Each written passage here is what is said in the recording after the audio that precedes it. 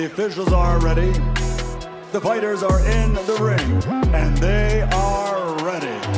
So for the thousands in attendance and the millions watching around the world, ladies and gentlemen, let's get ready to rumble! Alright guys, let's get right into it. Murodjon Akhmadaliev punched his way into contention for the division's top prize. The dethroned unified WBA IBF junior featherweight titleist battered previously unbeaten Kevin Gonzalez en route to an 8th round knockout stoppage. Akhmadaliev scored 2 knockdowns, each in rounds 6 and 8. The 4th and final knockdown produced an immediate stoppage at 2 minutes 48 seconds of the 8th round in their WBA title eliminator Saturday evening at Dazn Arena in Glendale, Arizona. Akhmadaliev vowed to jump out of a quicker start, a lesson he claimed that he learned in stunning defeat to Marlon Tapales earlier this year. The setback not only ended his 3-year WBA IBF junior featherweight title reign, but cost him a shot at fully unifying the division versus WBC WBO champ Naoya Inoue, whom Tapales will face later this month in Tokyo. That promise was well intended, but Gonzalez also had a say in not allowing the Uzbek southpaw to enjoy an early lead. The fighting pride of Culiacan landed straight left hands in the opening round, while Akhmadaliev connected with counter right hooks but seemed to be a step behind. Akhmadaliev picked up the pace in round 2 and was quicker to the draw. Gonzalez still found a home for his left hand out of the southpaw stance. It still wasn't enough. At the start of the 7th, the threat of a stoppage was raised, but Gonzalez begged for at least one more round to turn the tide.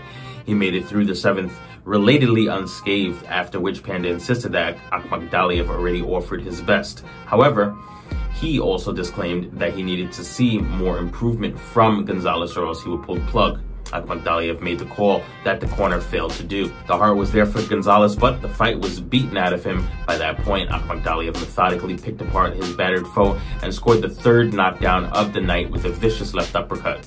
Gonzalez once again beat the count and was permitted to continue, but a follow-up power-punching barrage by Akhmadaliev forced the stoppage. Gonzalez fell to 26 wins, 1 loss, 1 draw, 13 by way of knockout with his first career defeat.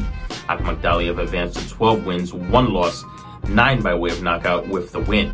He is now the WBA mandatory contender, but will have to wait for his shot at his old title. The Inoue Tapales winner is required to next face former 2-division titleist Luis Neri as the overdue WBC mandatory challenger.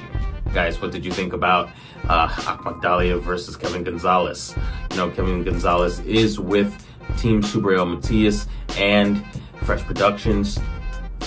Coach Panda on his side. Akhmadaliev was just too much for Kevin Gonzalez last night. You know, we don't even know how he lost to Tapales. Akhmadaliev is good. He's real good. You know, let's see what's next for him. Perhaps Luis Neri. I know that he wants a shot at those titles. You know, I know he wants a big shot at those titles. So we'll see what happens with Inoue and Tapales. And then I guess come 2024, we might have a few bangers on our hands. Guys, let us know in the comments below what you thought about the fight. You can find us on Instagram at SportboxTV Official, X formerly known as Twitter at SportboxTV. And of course, don't forget to like, comment, subscribe, and also share the vid. We appreciate all love and support. Take care.